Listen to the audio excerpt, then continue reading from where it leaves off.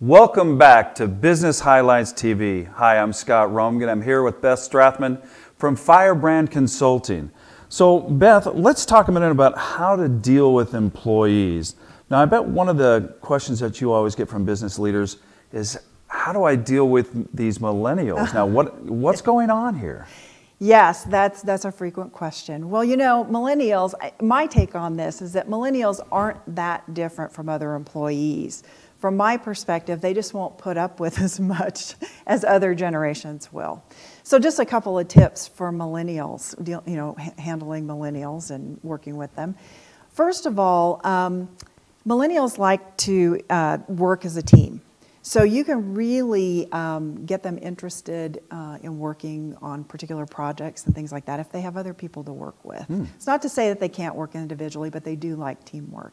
Another thing is they love to continue to learn. They love to get professional development, whether that's training or new experiences, whatever it is, they love to learn, as do other employees. Now, a little bit different, though, is they don't respond as well to like authoritarian type leadership. Rather, instead, they like to have someone who's more of a coach and a mentor to them. So if they feel like someone has taken them under their wing and is kind of showing them the ropes and giving them that professional development, they really respond to that. Okay. And of course, they like to connect to a higher purpose and have a meaning in the work that they do. Again, all these things that other employees respond to too as well, but millennials kind of more insist on these kind of things. Okay. Yeah. All right. So how do you improve the employee motivations? I'm sure it's not something as simple as throwing another ping pong table in the break room, right? No, but people wish it were that easy, I'm sure, right? No, actually, for employee motivation, I kind of look at it this way. Everybody wants to be successful. So your employees already show up at work wanting to do a good job. What we have to do as leaders and managers is make sure that we don't interfere with that natural motivation. So at bottom, it really means that we have to work hard to create clear expectations and a fair workplace. And a real key to that is making sure that we as managers are really good at managing people so that we are consistent and fair and clear in what we expect of them. Okay.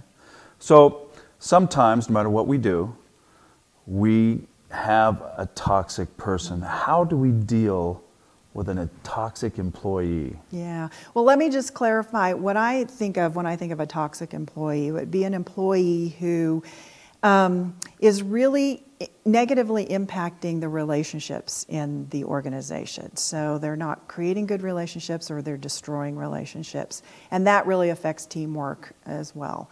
So it would be people who are like bullies, maybe they're victims and martyrs, and maybe they're just real gossipy and they're always stirring up trouble.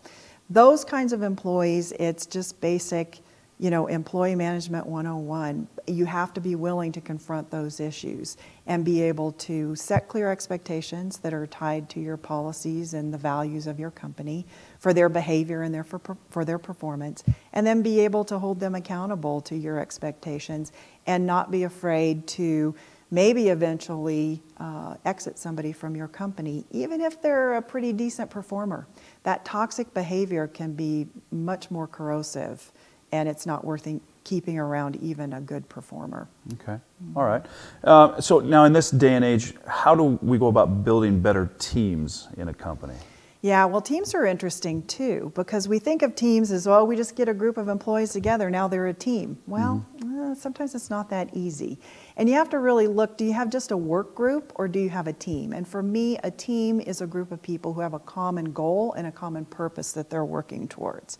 They're not just people who happen to work close together and can sometimes kind of help each other out. So you have to have, first of all, to get a good team going, you have to have that common purpose or goal. And then you have to be very mindful about making sure that you've got the right mix of people on the team, so people who bring a different variety of skills to bear on whatever you're going to achieve. And not only skills, but also ways of being. And by that I mean some people have really great attention to detail. Other people are big picture people. Some people like to talk in front of groups. Other people would rather just stay in the background and research. You want that mix of personalities as well as the mix of skills to create that team. And then you have to get them to work together in a way that they can really know how to work together and get the best out of each other as they work towards their goal and constantly monitor that. Okay. So yeah, it's not just as easy as throwing together a couple of people on the team. Okay, all right. So how do you create a sense of harmony and collaboration inside these companies? Yeah, again, harmony and collaboration starts from the top. If you want harmony and collaboration, you've got to emulate those qualities in yourself first.